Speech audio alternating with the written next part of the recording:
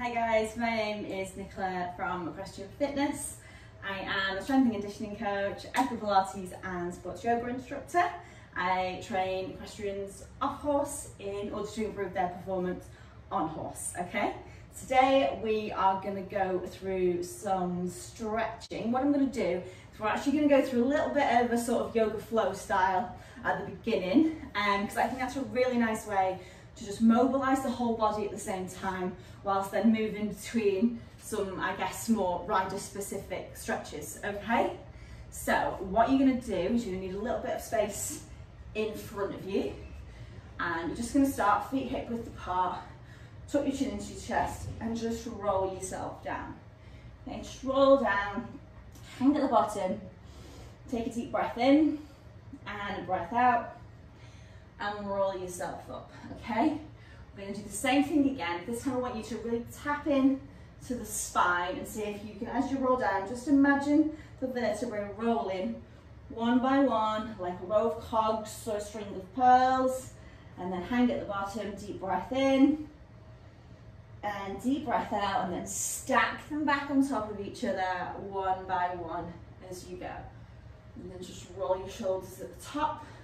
This time we're going to roll down, and you're going to walk the hands out, and we're going to come to what is downward dog. So you're going to have hands on the floor spread wide, and think about them pushing the floor away. You press your heels into the floor, don't worry if they don't reach, and then think about sending your seat bones to the ceiling. Okay, we're just going to stay here for a second, so you're really pushing the floor away, seat bones to the ceiling, push those heels away. And you'll feel that's quite a big stretch in various bits of your body. So just try and relax into it, take some deep breaths.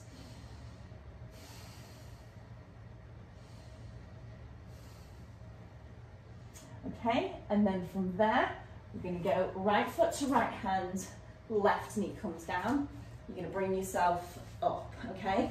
You're going to think about stacking rib cage over pelvis, tuck your tailbone under, and you're going to slide forward in the hips, so you'll feel the stretch down the front of that left leg, okay? So we're keeping chest open, keeping a neutral spine, okay? That's stretching down the front of that leg into the psoas and big thigh muscle rectus femoris, okay? And then from here, you're going to take the left arm up and over. Keep the chest open. Keep yourself tailbone tucked under, and look up, sort of just under the left arm up towards the ceiling. Okay, and you'll feel that goes a little bit deeper into the hip, and then between the rib cage and the pelvis, we're trying to make an extra inch of space. And then take a deep breath, and then hands back down. We're going to go back to downward dog and then change sides. So foot back, seat bones to the ceiling, and then left foot, left hand, right knee down. So again, stacking rib cage over pelvis, tailbone under, slide forward at the hips. Stretch it there for a second, really feeling that stretch down the front of the thigh. And then we're going to go right arm and over, looking up sort of towards the ceiling under that right arm. And breathing in and out, create an extra inch of space between the rib cage and the pelvis.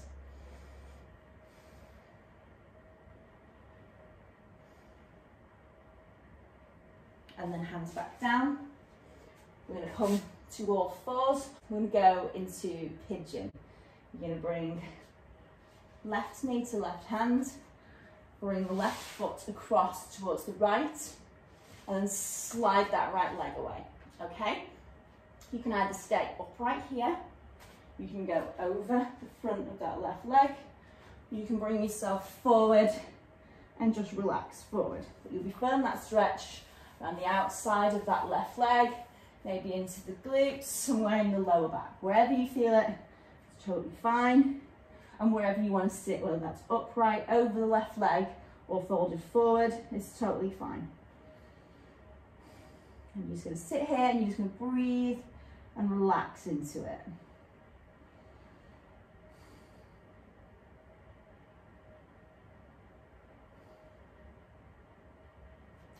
And then you're going to sit yourself up. You're going to bring the back leg round, so that right leg is going to come round and it's going to go up and over the left leg. So it's come over the left knee, like you just tied yourself in a knot. You're going to take your left hand over the right knee, right hand behind, look over your right shoulder. So you're just drawing that right leg towards you like you're giving yourself a little hug. Okay, now in an ideal world, both seat bones would be on the floor here. Mine are not, okay? But I think I've progressed from being able to put a copy of War and Peace under there to now something a bit thinner, like a Sunday supplement, okay? So don't worry if they're not. There's hope, there's hope. If I can do it, you can do it. Okay, and you'll now be filling this a little bit further in to that hip and across the outer thigh more. And then the rotation just gently starts to rotate the spine as well. And that's really good for the spine, is gentle rotation, helping to bring fluid back to it to keep it healthy and those discs plumped up. Okay, and then you're going to uncoil yourself. And we're going to do that the other side. So starting with pigeon, you're going to go right knee, right hand, bring the foot to the left, send the left leg back, and you're either up and forward, over the front leg, or you can bring yourself forward, forehead towards the floor, and just relax there. And again, you're just trying to breathe and relax, really think about dropping into this stretch, so your hips are dropping down at the back as much as you can, drawing that leg away. Relaxing the lower back and letting it really fold forward and let everything just drop. And then you're going to bring that back leg round, left leg up and over the right. You're going to take hold of that left leg with the right arm. You're going to look over the left shoulder. And again, check into where your seat bones are. See if there's an asymmetry. You might spot a pattern there. I definitely do. Again, we're just increasing the stretch on the outside of that left thigh there, and gentle rotation of the spine.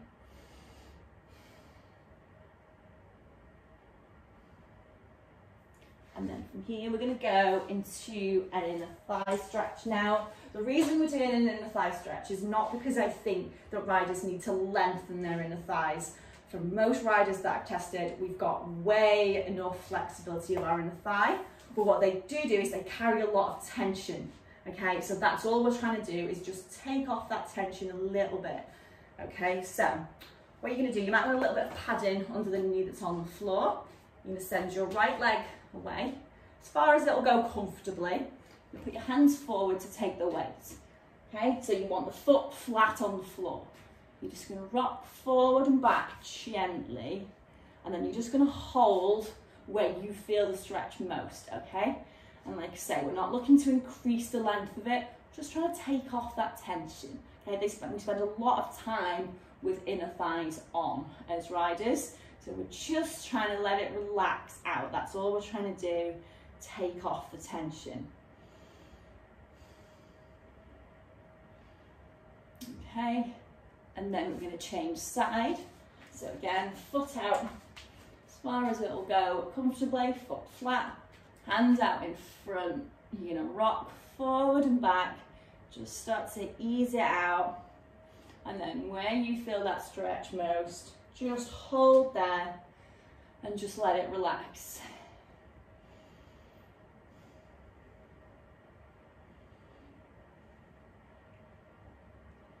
Okay. And then to finish, we're going to go into a really nice stretch for the back, the hips, etc., and also just a really nice calming pose is child pose. I do this with a frog leg, so feet together, knees out.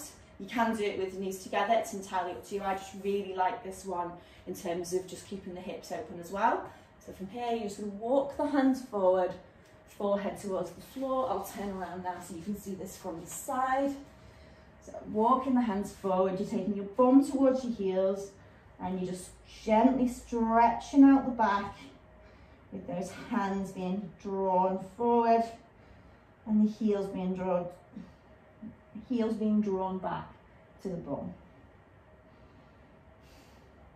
And then you're going to take Both hands towards the left, keeping that right seat bone weighted towards the heel, so you're stretching out the right side. So just drawing the right arm round towards the left, and the right seat bone drawn towards that heel. And then you're going to change side, hands towards the right, dropping that left seat bone down towards the heel, stretching out the left side.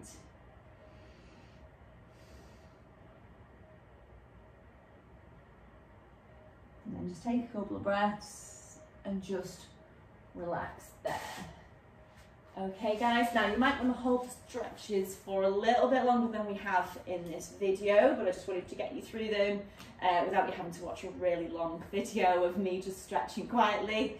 But also just doing them gently and sort of quickly is also really beneficial, because if you've just done that along with me, I'm sure you'll notice that you already feel a little bit more relaxed and a little bit more limber. So hope you enjoyed that and found it useful, and I'd love to know how you got on. Bye.